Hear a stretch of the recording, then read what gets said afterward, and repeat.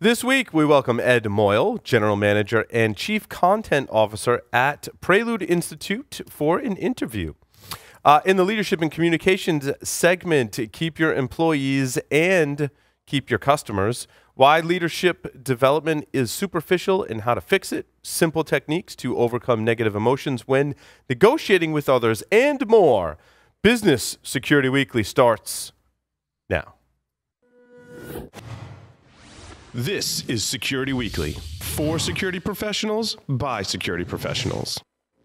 Broadcasting live from G-Unit Studios in Rhode Island, it's the show where we explore the business of security to improve the security of business. Your trusted source for actionable insights on leadership, communication, and innovation. Get ready for Business Security Weekly. Do you have a website, an external presence, employees, an office? Any of these things can be compromised and attacked. How are you defending your assets? Have you penetration tested your public assets? Start 2018 by taking a proactive approach to securing your vulnerable areas. Black Hills Information Security has been helping companies find their weaknesses since 2008. Email consulting@blackhillsinfosec.com and see how they can help you sleep better at night.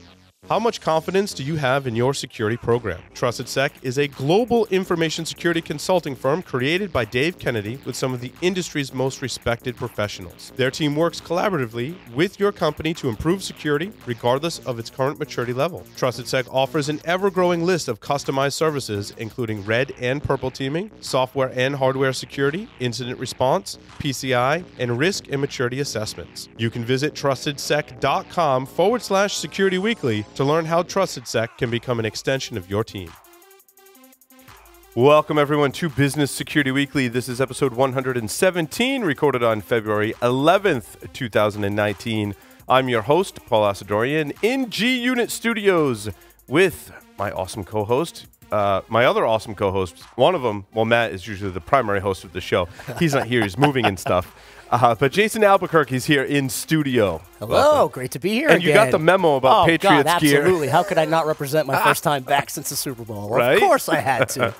I haven't been here since Christmas. On the drive-in, I was saying. I just bought this sweatshirt last night. Did you really? Yeah. It's my kids wanted to.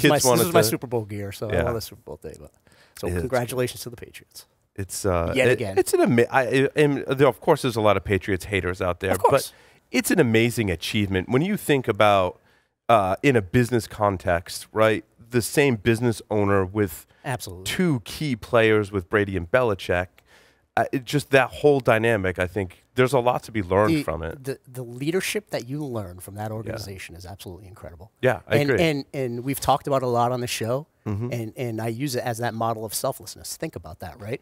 I mean, you have a coach like Belichick who wants to make sure that his entire staff is kind of secluded from the hype, secluded from the news cycles and those type of things, and really pushes that type of environment down. And then you have somebody like Brady who could be making money on any team, no matter where he is, taking pay cuts just to stay make sure there that and win and win. That's the bottom line, right? So. And another management tip, I've heard that Belichick's very involved with all aspects, right? Sure. Offense, defense, and special teams. And when I've heard announcers talk about other coaches and radio hosts. Other coaches aren't so involved, like they're just focused on mostly the offense, right, or the defense or whatever. Sure. So I think that speaks to leadership, being involved, providing leadership business, for all the different areas of your business, right, is key. We've got some announcements. The first one is for InfoSec World, of course, April 1st through the 3rd, Disney's Contemporary Resort. A couple of people asked if they wanted to come on my Disney vacation. That's cool. My family's going to be there. We could definitely use the help with 3 boys. There you go, right? I'll be there Saturday to Saturday. You should definitely check it out, whether you're doing a vacation or not. Orlando's a nice place to be. InfoSec World is a great conference. I've learned a lot and met some fantastic people. Our guests on the show included basically through InfoSec World, which is just one reason why we keep going. We've got a discount code if you want to register, OS19-SEC Week, get you 15% off. We are so committed to this conference that we are also going to be there and work with some of the security vendors. So if you're interested, there's 2 things you can do with us. You can do a free briefing. Those are at the discretion of those analysts. Myself and Matt, I believe, are the primary ones that will be going to that show. So if you want to do a free briefing with us, again, it is our discretion. We can't do briefings with everyone. That's one option. You can do a paid interview, which all of our paid interviews now that we do at conferences are airing on Enterprise Security Weekly. So you get that 20,000 downloads per episode. You can go to securityweekly.com/conference request. You can learn more and make a request for either a briefing or a paid interview. Alrighty. Announcement 2, registration's now open for the first Security Weekly even webcast, which is on the wiki. I guess that's why I said that. It's called Rise Above Complex Workflows, Practical Ways to Accelerate Incident Response. It's sponsored by ExtraHop. And I tell you what, Matt is the VP, a different Matt, not Matt Alderman, the VP of Cybersecurity Engineering. And Matt's a nerd just like the rest of it. Like we were on the test call and we were just nerding it out about threat hunting. And you'll get some insights as to some of the infrastructure things that I've been doing here at Security Weekly to do some monitoring, which is kind of like the foundation for if you're going to do threat hunting and advanced analysis. Absolutely. Like you should know, I was telling basic things, if a switch port has utilization or a firewall has excess CPU, that could be indicators of compromise, but you need that other layer. And so we'll be talking about all that on that webcast. You can register by going to securityweekly.com/webcast. We've made it easier for our listeners, securityweekly.com/webcast. You can register for all of our webcasts, including an outstanding one this Thursday with ExtraHop. Ed Moyle is here with us for our feature interview. He is the General Manager and Chief Content Officer for the Prelude Institute. Ed, welcome to the program. Hello, hello. Glad to be back. Nice to have you on Business Security Weekly. You appeared last year, I believe, on Paul's Security Weekly. So good to have you here, Ed. Thank you. It's great to be here.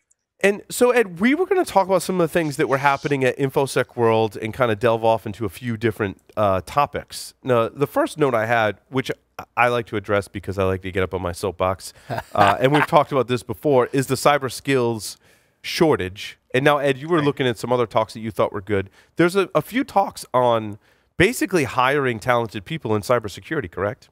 Yeah, no, there is. There's quite a few.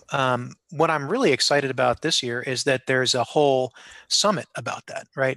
So they have quite a bit of attention that's being paid to this, and you know, I will tell you, I'm not shy about this. I was a little skeptical about the skills gap thing, like early on in the process. The reason why, well, last time I talked to you, I was working for ISACA, right? And I was like, well, you know, ISACA is saying this and ISC squared is saying this. And, you know, some of the folks who are kind of in the vendor space are saying this, but is this a real problem, right? So I was a little skeptical about how true the skills gap was at first. And then I started to look at the data, right? And I spent a period of about 2 or 3 years, you know, analyzing the data about, you know, how big is it, where's it growing, what are the positions most in need, et cetera. And, you know, now I'm convinced not only is it a real thing, but I think it's bigger than a lot of people realize. So the fact that InfoSec World is putting some focus on this, I think is a really good thing. I think from a leadership standpoint, it behooves all of us to you know, to get as educated as we can and to learn some of these techniques, both for acquiring resources as well as retaining them. I think it's a must-do. I think some of the skills shortage, my soapbox, is that it's a communication mismatch, that employers are asking for skills and a resume that like doesn't exist. I've seen that a lot in extreme cases, but I think in general, the employers are hiring for specific skills when they could probably fill a lot more of those positions if they took into account the character, right? Now, I don't want to overstate that, because if you've got a specific issue that requires specific skills, yeah, you're going to want to backfill that. I mean, as an example, we're building our startup, active countermeasures, right? Is because when we started it was offensive countermeasures, but when we were building that, we're like, we really just need an expert in cloud architecture. Like, yeah, we could go figure it out, sure, but that could potentially take years of, you know, myself and John and other engineers trying to figure it out, trial and error. let's go talk to someone that's done this before. Yep. That can help us build something as important as our cloud infrastructure. Now, typically that is a consultant, not an employee. I think that when we go hire employees, demanding that they have certain skills when maybe they have the aptitude to learn those skills and apply them over time is a better strategy that I think will help bridge that skills gap. Well, one thing that's really interesting to me about this, and so I think you're right, and I think the data backs you up, right? But I think the thing that is really interesting, at least to me, the reason why I paid so much attention to this when, I told you at the beginning I thought it was bogus, right? The reason that I paid so much attention to this was that, in my opinion, I think people are looking at it as, they say like, okay, well, here's the number of, there's a circle that represents the missing number of, employees that are needed today, and that there's the skills gap, right? And so it's growing, so they kind of imagine that circle increases kind of along the diameter increases of it, right? And I think in reality that's not what's actually happening, right? What's actually happening is, instead of a circle, it's like a pyramid, right? And what's happening is the angle of the top of the pyramid is getting wider. And the reason why this matters is that the analogy that I've used in the past, right, has been like, you think of a Starbucks, right? If somebody opens 100 new Starbucks, well, how many new baristas do you need versus how many new CEOs do you need, right? You need the same number of CEOs you had before, but obviously now you need a whole bunch of new baristas, right? And really where the need is, and this has been borne out by the data, is exactly what you're talking about, which is the folks who are individual contributor level. They tend to be, they tend to be kind of the more technical resources. And there's a lot of demand for that. And the reason I was so interested, right, was I was concerned about, well, what happens to existing practitioners 10 years from now when automation and stuff starts to displace folks kind of in that technical individual contributor analyst type role? Like, is it going to be that there's downward pressure on salaries, and that it's hard for people to reduces mobility and stuff like that? And that was what I was really concerned about. But I don't think that that's the case, right? I think anyway, long-winded way of agreeing with you, I guess. Yeah, I don't think that technology is going to change, right? I don't think that's going to reach the point where everything is automated and we need less people, maybe years and years, tens of years from now. But even at that, there's going to be new technology that's going to require, I think we're going to automate some, right? It's like Rob and Peter to pay Paul, basically. Some of that stuff will be automated, but once you do that, now there's other stuff, like the cloud is a good example. Right. You're going to need more people involved in that cloud infrastructure. And it doesn't wipe out the need for local infrastructure either.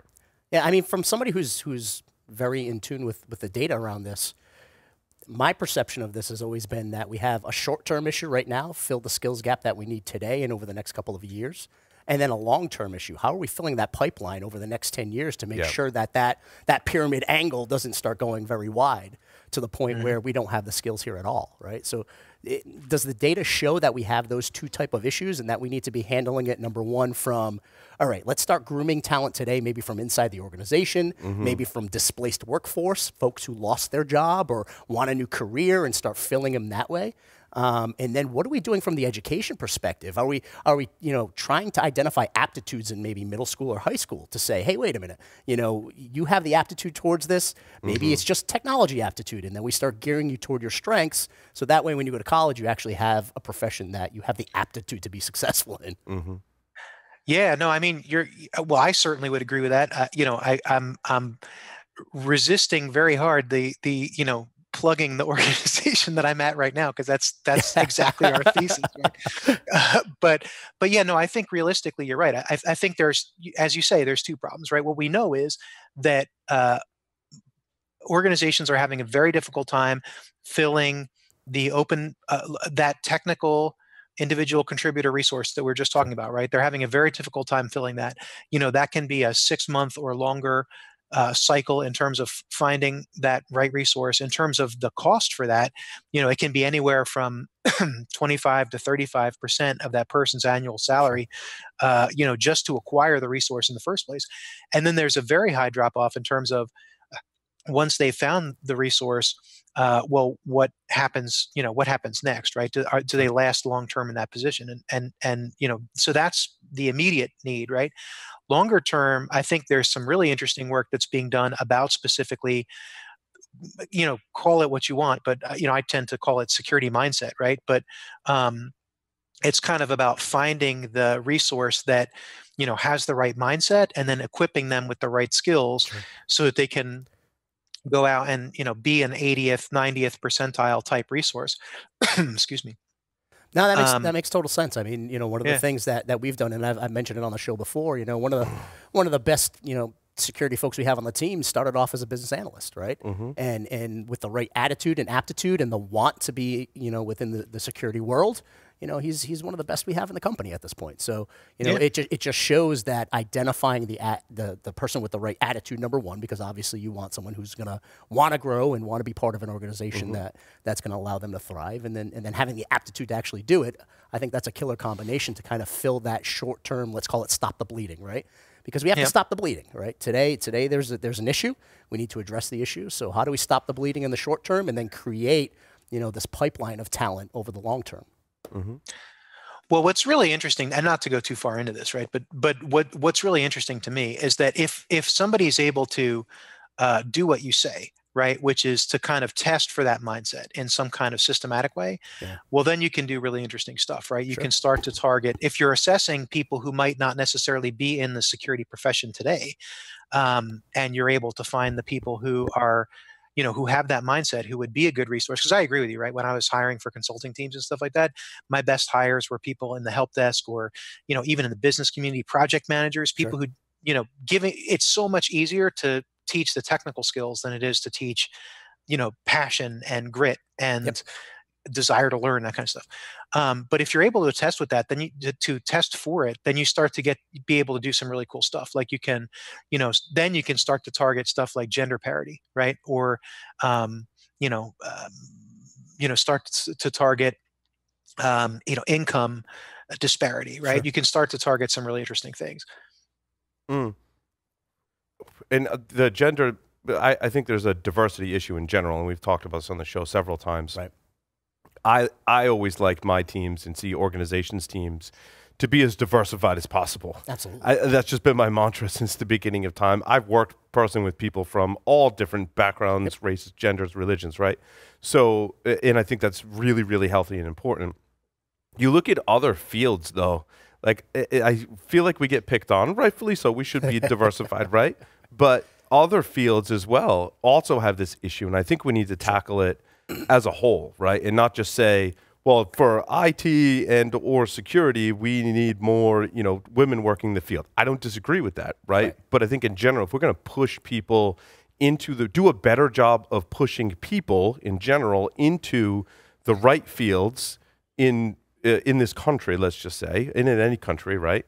That we need to look at it as a holistic problem. And those of you listening to the show may have picked up on like my HVAC system is having trouble. Like that's a male-dominated field. Sure. At least in my experience, I haven't looked at the statistics on it, but that is a heavily male-dominated field. And I was talking to my oldest son. I'm like, that's a pretty cool field. Like you like the engineering aspect, you like building, working with your hands. Like everyone's going to need an HVAC person too. It's got that going for it, right? And I think that's a model that we could look at and say, well, if we don't diversify and push people into this field, that there's going to be fewer people with these skills, and therefore the cost of their services is going to be so much higher. Absolutely. And I think it's the same thing in IT. If we don't push more people into IT, into security, the ones that are there, they're going to be expensive, and that has some economic consequences that I certainly don't want us to face. And Paul, I think we need to be intelligent about that, right? We want to push people who have the aptitude to be successful. Right? Because we don't want to set folks up to fail. There are things that I'm good at and there are things that I'm not good at. And, Absolutely. And luckily for me, I mean, I took the ASVAB test because I went into the military. I was going to say, the military has a test for aptitude. I had no idea that technology was a strong suit for me. Technology and engineering, no idea. Until I took the ASVAB test, they put me into a technology school, and it's become my career, literally become my career. How do we do that to other kids, right? Because they wanted to make sure that when I joined the Marine Corps, I was set up to succeed. I was playing to my strengths, not my weaknesses. That's what they want to do. Right? So we don't want kids going to school playing to their weakness and then not have a successful career. Yeah, we don't want to push them in the wrong direction. Exactly. Yeah, exactly. This is going to be this may sound highly controversial, right? But one of the reasons why I got so interested in this, and like I told you, like this is all day, every day for me now, right? Is studying this problem, and one of the reasons I got so interested in it was less so the idea of opening the career path up to people who might not necessarily be in it, in it now, which I'm excited about that, and that's a huge driver for me. But the thing that I was really trying to address, and the reason I got so excited, was addressing what I perceive to be a competence issue amongst existing security practitioners today, right?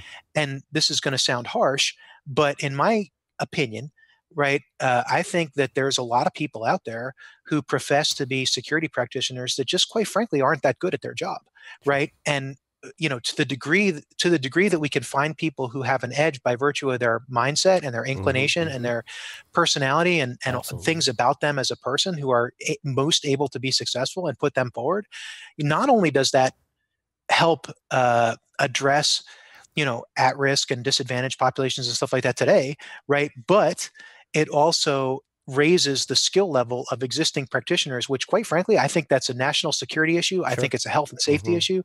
I think, better security practitioners equals goodness. Absolutely. And to transition to some of the other topics too, as we're got about 10 more minutes on this segment, some of the other things that are happening at InfoSec World kind of relate to this, right? In that you always need to learn something new, especially in any job, but in security especially. And I think it's a workshop on the Defender Mindset, application security for today's leaders. Application security has become even more, I can see just diverging. While we need to work together to solve the problem, the technology and application world is evolving very, very quickly, especially, thanks to DevOps. And so I thought this was great to educate our leaders as to the things that they need to know to keep pace with application security. Sure. Well, yeah, particularly application security. Quite frankly, right, this has been a challenge area for many security practitioners for years and years, right? A lot of security practitioners come into the profession through network, through, kind of the infrastructure side and less so the application side. But if you look at what's happening now in terms of how organizations use technology, it's all about applications. Actually, I saw a really great graphic once. I think it was, if you know Gunnar Peterson. Yeah, so I think Gunnar did this, right, where he had like a distribution. It was two graphs, right, which is like on the one hand, it was like where businesses spend their money. And it was like applications were way up, right? And infrastructure was way down. But then if you looked at security budget, it was like the inverse, right? Like, so a bunch of people were spending a ton on infrastructure and not so much on applications. And so to your point of as a leader, how can you best develop your capability? The weak point is application security. Absolutely. So the fact that they're covering this from an executive, managerial, C-level kind of way, I think is just so exciting and spot on. And I think they're absolutely right to do that. It's one of the things I like about InfoSec World is it brings a lot of people from different backgrounds, from the CISO crowd, IT project managers, auditors, along with folks from the security community, security engineers. So that was a good one. What are some of the other things, Ed, that you'd like to highlight about InfoSec World? Well, I'll tell you the ones I'm most excited about. So I'm really excited about. So Pete Lindstrom from IDC is doing a keynote presentation on the focus is really about it's basically like metrics through the lens of perception bias, right? And I think that's really interesting because, when it comes to metrics initiatives, any, CISO or executive in security will tell you, a lot of most metrics initiatives fail, right? And but yet metrics is really kind of the gold standard or the golden fleece or what have you of really being able to continuously improve and measure yourself and kind of know how your investment dollars are performing, because you think about, right, there's an opportunity cost anytime you do anything in security. The opportunity cost is what could you have done with that same budget or resources and stuff and time that you're not able to do because you're doing this other thing, right? So like really understanding the number side of it, I think, is really important, and it's really, as we all know, hard to do that in practice. Yeah. But Pete kind of is number one. He's hugely invested in the metrics side of things anyway, both in his career at IDC, but also kind of just more generally being involved with outlets like Metricon and whatnot.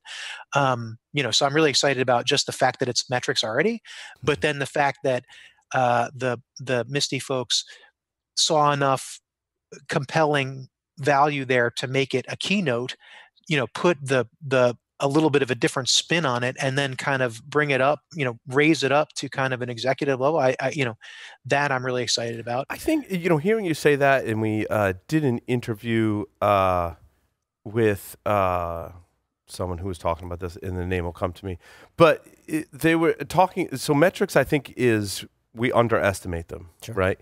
Because to come up with a good metric is really hard. It really is. Really hard. And because it has to be simple, sure, right? But it has to be meaningful. And combining those two things is kind of like combining usability and security. Like, a lot of times they don't go together, right? It has to show value. Yeah. At the end of the day, I mean... But it has to be simple enough for people to understand. Absolutely. And sometimes you oversimplify it, and then it loses that meaning and value. Or you make it so complicated that, the ownership, the board, the CEO looks at it and says, this is too much work. I can't even deal with it, right? Too much information. Too much information. Overkill, yes. Right? So it's really that balance between impact, value, and I almost treat it like an elevator pitch, right? How can I stick information in front of my CEO where he can digest it, consume it, and understand it if he was riding up to the third floor? It was Eric Cole. It was interesting. We were interviewing Eric Cole on Paul Security Weekly, and Eric was one of my instructors for SANS, early on. And I remember Eric telling me when we talked about metrics, and he said, make it simple and try and do something that's meaningful or impactful. And one of the recommendations that he said was, look at your firewall, look at how much stuff you're blocking and how much stuff you're letting out, and then do some basic graphs and say, this is how much stuff we're stopping that shouldn't be in our network to begin with. And that's going to be a compelling message. He's like, don't overcomplicate it. And the key is know your audience, too. Yes. Who are you delivering it to, right? I'm not going to give firewall metrics to my CEO or the board. That's not what I'm going to do, right? That's something that I would give to maybe my peers, the CIO, something like that. Right, to justify the expense is what Eric's point was. For me, I'm saying, how did security add value to the business? Yeah. How did we help enable our business to be successful? That's what I'm giving to my CEO. Right. How many conversations did I get on with customers about, our secure by design methodology so that they trust doing business with us? That type of stuff. Right. Yeah, and that's I gotta come up with some metrics because you're right. Presenting to it's the audience, CEO, right? You can have 5 different metric sets of information that you're at every level of the organization you're sharing, right? No, it's true, and I think Pete has a really if you've never heard him talk about this before, he's so passionate, and one of the things that I really like about what he does is that it's always kind of through example, right? So it's not like he's talking about metrics in theory, because there's a lot of places that do that.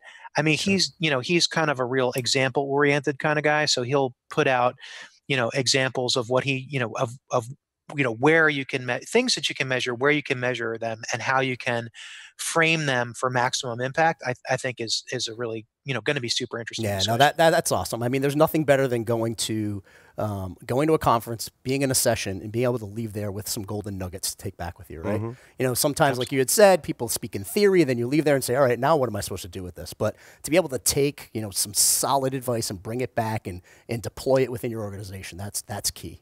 Along those lines, Ed and I were on the advisory board helping InfoSec World select the talks, just full disclosure. Awesome. And it wasn't like it was just me or Ed. It was like, dude, we should have this talk. No, there was like a process. There was calls. It was a legitimate, process. It wasn't, we disclosed if there was relationships with the people who were submitting some of them, like I had to bow out. I'm like, this is a sponsor, or this is someone I've known for 20 years or whatever. I'm like, I like their talk. I'm voting for it, but we disclosed all of that. So Ed, having said all that, what were some of in closing thoughts for this segment? What were some of the other talks or topics that you're excited about? Well, there's actually there's quite a few of them. The probably too many to list in the time we have, but the one I'll tell you about, the one that I'm most excited about, and this is probably just a personal interesting, but the one that I personally am the most excited about is there's some researchers from that are coming over from China to talk about vulnerabilities that they found in public production blockchain deployments. And that is just super exciting to me, Wow, right? yeah. Like the fact that they're presenting this research, which, yeah, it's a little bit niche because it's blockchain, right? And a lot of people are saying blockchain's overhyped, which I agree with, right? But I'm doing a talk about it too, right? So I'm part of the problem, right? But but in actuality, like the fact that it's like they're talking about kind of the vulnerability research process and kind of an open kimono approach to it, I think is really interesting. So that's usually exciting to me. Yeah, there were several submissions on blockchain, and I thought the board did a good job of selecting ones and making sure that that topic was included. I think that's what they heard from Ed, myself, and others. That I think a lot of people associate it with currency, but it definitely has applications, and we need to learn and understand it, and it needs to be. We need to demystify it, right? Yeah. I mean, some people are on one side of the fence saying, "Nah, it's all marketing. It's all fluff. You could do it a different way." Some people are all in. I mean, honestly, so. Well, just a real quick thought, and I'll keep it brief because I know we're short on time. But if you look at an analogy of like a car, right? And like the difference between what do you need to know to drive a car versus what do you need to know to evaluate whether a car is safe to operate. Like to drive it, you need to know a set number of things, but to evaluate its safety on the road, you need to know a whole bunch of stuff, right?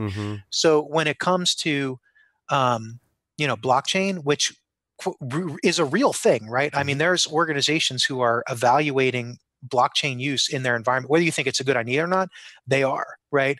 And the fact of the matter is security professionals at all levels find out about this stuff way after the fact, right? So, keep in mind they have to do more in order to make a risk decision about it than the folks who are doing the usage, the evaluation from a usage standpoint.